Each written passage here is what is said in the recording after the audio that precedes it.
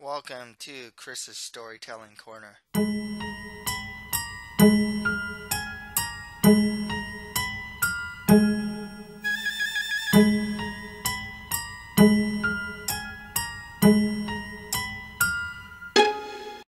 This is Christopher Moldong. Today I'm going to do a movie review for The Fate of the Furious. Be on the lookout for a manga review of Death Note volumes 10 to 12, which will finish the series. And in 3 weeks I'll have a movie review for Guardians of the Galaxy Volume 2. You can check out my author's website at www.chrismoldong.com. You can buy my first novel, a fantasy adventure called The Mustard Prince in the Condiment Kingdom, for $4.99. Also, for $2.99, you can buy my short story collection, a collection of 10 short stories into horror, fantasy, and realistic fiction genres. Check out my Twitter page and author's Facebook page. Links to all these will be provided on the description. Don't forget to subscribe, share, and comment to this channel if you're on YouTube, or follow, share, and comment on this channel if you're listening to this on SoundCloud. If you're listening to this on iTunes or Stitcher, please rate, review, and share this channel. So, the way that this is going to work is that I'm going to do a pretty detailed recap of the event of what happens in the movie. There will have spoilers. So if you haven't seen the movie yet, I'm pretty much just going to spoil the whole movie here. Afterwards, I will give my thoughts on the movie, on the characters, and the events, and whatnot. So, let's start it off with Fate of the Furious movie review. Okay, so Dom Toretto and Letty are on their honeymoon in Havana, and Dom is challenged to a street race by a local racer named Fernando. Dom races for Fernando's car, and if he wins, he wants to give it to his cousin, and he wagers his own car. Dom barely wins the race, but he allows Fernando to keep his car, but he earns Fernando's respect, and he gives his cousin, Dom gives his cousin like his own car. Next day, Dom helps a woman fix her Jeep, but the woman turns out to be terrorist Cipher, played by Charlize Theron, who pretty much coerces him into working for her. She shows him this, it looks like an image, video, you don't really know, but something on a cell phone, on a smartphone, and it pretty much forces him to work for her. So, after that, then Dom and his team, comprising of Letty, Roman, Tej, and Ramsey, are recruited by Luke Hobbs, also known as Dwayne "The Rock" Johnson, to help him retrieve an EMP from a military outpost in Berlin. During the getaway, Dom forces Hobbs off the road and steals the device for Cipher. Hobbs is then arrested and locked up in the same high security prison as Deckard Shaw. So they escape, and both are recruited by Frank Petty, who is Mr. Nobody, and his protege Eric Reisner, who they call Little Nobody, who's played by Scott Eastwood, to help them find Dom and capture Cipher.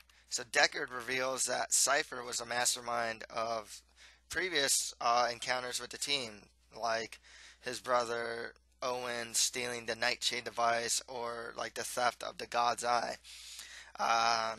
As they tried to track down Cipher and Dom and Cipher attack the base that they're in and steal the God's Eye. Dom then questions Cipher's motives, and she reveals that she holds Dom's ex-lover and DSS agent Elena Neves, as well as her son. They hold him hostage. So Elena tells Dom that the child was born as a result of an unintended pregnancy, and that she wants him to pick the child's first name, and she's given him the middle name of Marcos. So Cipher sends Dom to New York City to retrieve a nuclear football held by the Russian Minister of Defense. Dom manages to evade her for a short amount of time, though, through a diversion involving him acting as if something's wrong with the car. Then he hides behind the hood of the car, so camera can't really see him. And they're using the God's Eye, Cipher is. And then another camera also is being blocked by a delivery truck.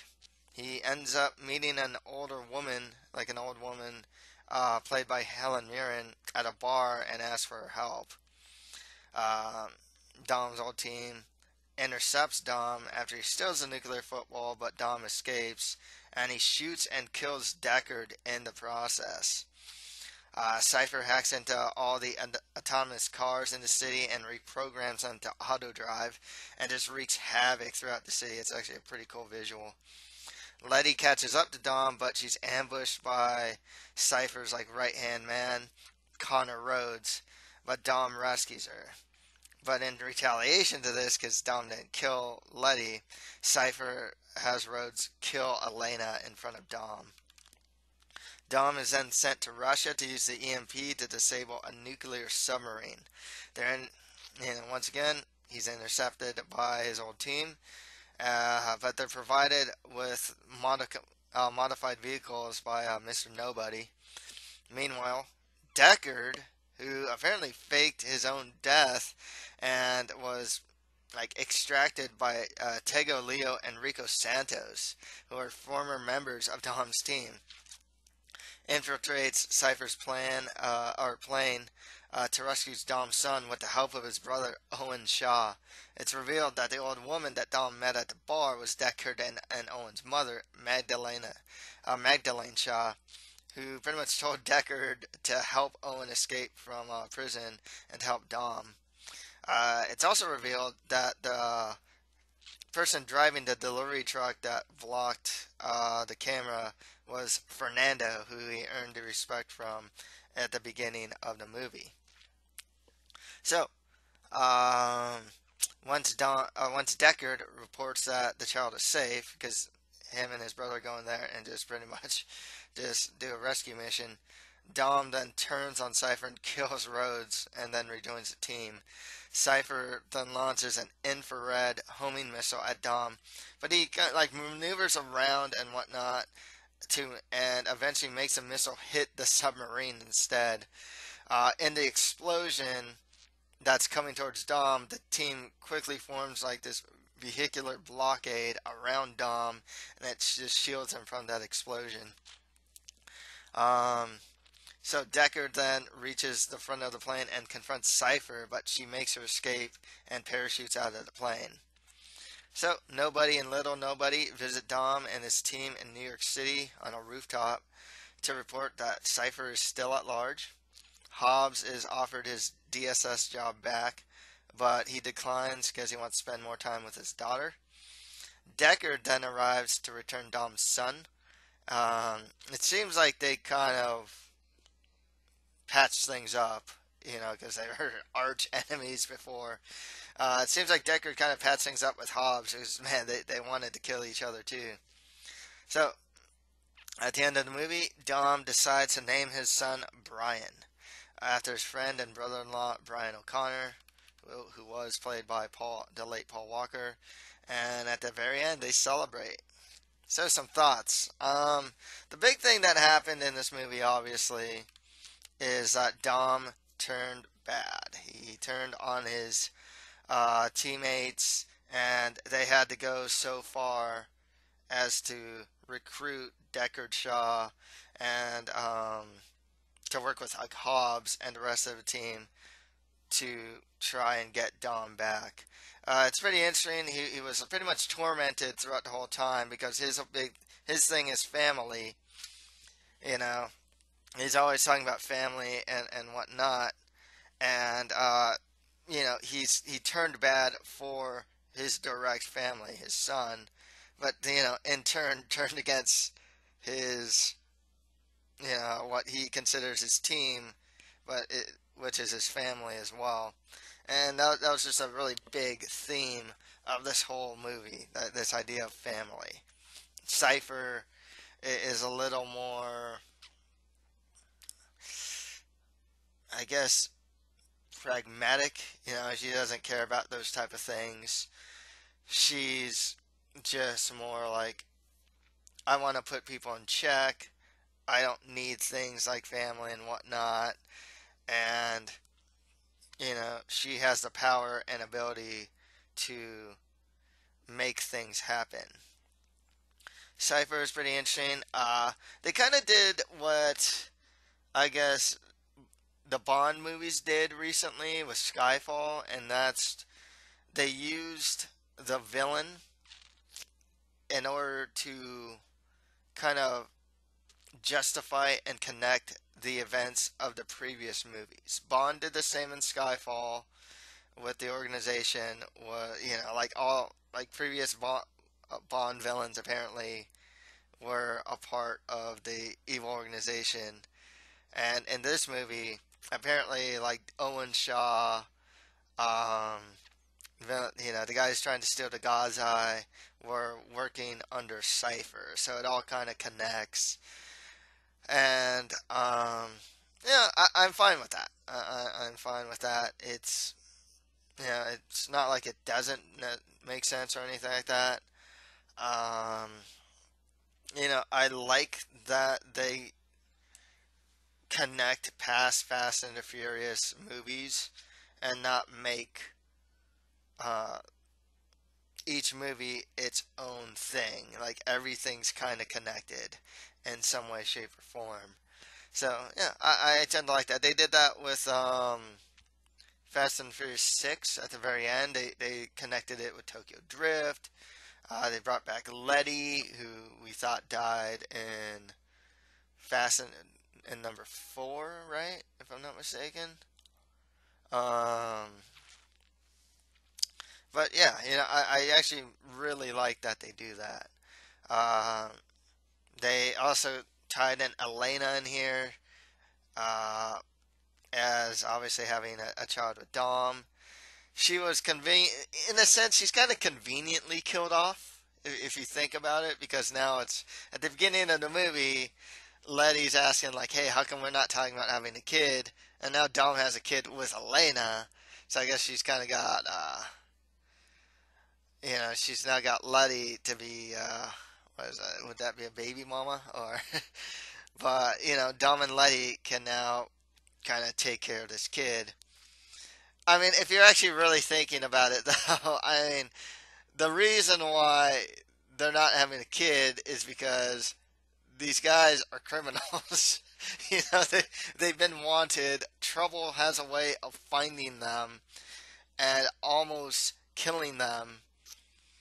And, they can't seem to even stay at one place for a very long period of time. So, there are good, there are reasons why these two don't have, Dom and Letty don't have a kid, that don't necessarily need to be said. Um, I like also speaking of like connecting to past Fast and Furious. I'm glad that they just mentioned Brian because when Dom turned bad, Roman kind of suggests, "Hey, maybe we should get Brian," and then it's like, and then Letty's like, "No, no, we can't. We promised we wouldn't do that." And I just kind of like that that like attention to detail where it's like, okay, hey, he's still around. You know what I mean? And to the point where like he was an option.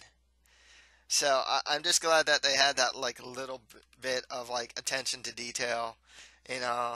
And once again, it goes in line with what happened in the series before. It's like, hey, we're not, he's not with the team anymore. He's got his own life with his kids and whatnot.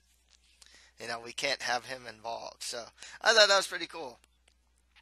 To kind of replace Brian, Paul Walker's character, or the late Paul Walker's character, was Eric Reisner, or Little Nobody. He kind of played the straight man, the something of the voice of reason, the guy that followed the rules.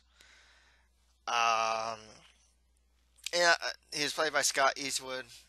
I thought he did the job well. He was that like a rookie. He kind of approached things as like the way he approached Hobbs and talked about his daughter. He's kind of approached things like a rookie, like he's really green. He was following the book the whole time until like near the mid to end of the movie, where he's like, okay, hey, yeah, there are no rules, we gotta, just take care of business. So I like the addition of his character. He in a sense, he replaced Paul Walker's character. So that was fine. Letty, obviously plays a big role in this too. Um, the one that's closest to Dom, trying to get him back. Um, Obviously, she knows that like the Dom that turned against him, that went rogue, is like the old Dom. Um, she always plays her part well. Just the tough girlfriend. She can drive, she can fight and whatnot. Roman still once again played the comic relief, um, and that's pretty much what he's been throughout the whole movie. I'll say this though, he doesn't appear to have any special ability or like special talent per se, except for being kind of obnoxious. But if he actually did have one that like he surpasses everyone else, he has incredible luck. It seems like I don't know if they meant to have this character to be like that, but it just if you watch the movies, he just appears to be incredibly lucky. Dwayne "The Rock" Johnson was brought back to play Luke Hobbs. It's rumored that Hobbs is going to have his own spin-off. Hobbs seems to be getting just more and more cartoonish as like since he was like introduced. Um, like they shoot rubber bullets at the guy, and he doesn't even he just barely gets phased. I mean, it's kind of ridiculous, and it goes back to like this kind of happened in, jeez, forgot what Fast and Furious, but where they just had these absolutely inhuman, super like incredible things happen. That's starting to become a thing with the franchise where it's like, okay, they're gonna jump from using, driving a car, go from one skyscraper to another, or like, I'm gonna jump from the top of this freeway to this other freeway and catch Letty in midair and land on the car. I mean, they just have these like, oh my god moments, like these like come on moments. Luke Hobbs, as he's progressed throughout the series, is kind of like one big like come on moment. It's just you shoot him with rubber bullets and he's not phased. He kicks a torpedo at a was it a truck or a van? I forgot. In the snow, he kicks a torpedo away. He's like the Hulk, pretty much, and it's just downright cartoony at this point. How like Hulk this guy is at this juncture. Deckard Shaw, played by Jason Statham, played a pretty big role here too. It was kind of cool just because we got to see another side of the character. Um, Actually, quite a bit of sides. He had some really good moments. Actually, I liked his interaction with Hobbs. They were just kind of like insulting each other throughout the whole movie. Um, Seems like they kind of reached an understanding because Hobbs was put in prison and deemed this like traitor, and Deckard kind of just hints at like, oh, now you know how it feels, like as if that's what happened to Deckard's son. That's why he was in the situation that he's in, and it seems like they kind of reached an understanding at that point. His interactions with Dom's kid was really funny. You got to see the different side of the guy. He was not so much a villain. He has a mother. That's the other thing too. Um, it was cool actually seeing him work with Owen Shaw. I thought that was a really nice touch. If I'm not mistaken, they're supposed to bring back from Tokyo Drift. Was it Lucas Black? Is his name? I think they were supposed to bring him back, but like scheduling conflicts made it so that couldn't happen. The other thing that's very curious about Deckard Shaw though is the end. Like, is he now a part of the quote unquote family now? Because he's sitting on the table, you know, and he helped Dom save his son. So is he one of the good guys? And if he is one of the family now, I mean, they're indestructible. I mean, you have Deckard Shaw, Dom, who is pretty much indestructible, and of course you now also have Hobbs, who is definitely indestructible. So you have this very powerful team. I didn't even mention that because Cipher did indeed escape, which opens up a Fast and the Furious 9, because now you have the built-in villain returning, because she's as nobody said at the end of the movie, she's still at large. She's still around. So, and knowing how this franchise works, as long as it makes money, they're gonna make more movies, and people eat it up. You know, there there are some pretty cool scenes in this movie. The hijacking of the autonomous cars, cars falling from the top from like buildings. Um, there's the prison scene where like all these prisoners escape, and Hobbs is just going all Hulk. Deckard's going all parkour. So that was pretty cool. The submarine scene was so unbelievable. Well, once again, it's like you have to like almost turn off your brain and accept a different type of logic when watching these type of movies, because if you start questioning everything, then you're not gonna like the movie. The scene in New York in general is just pretty cool as well.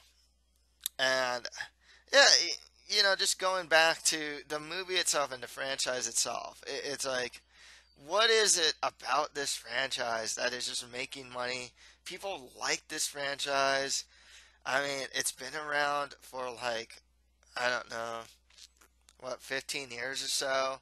The first three, there's the first three, and then it just kind of went away, and then it came back with the fourth in a big way, and from there, it's just been up and up. So, like, what is this, the magic formula that they have? They have the, well, they, they do keep reinventing themselves, whereas, like, the first three are more about racing.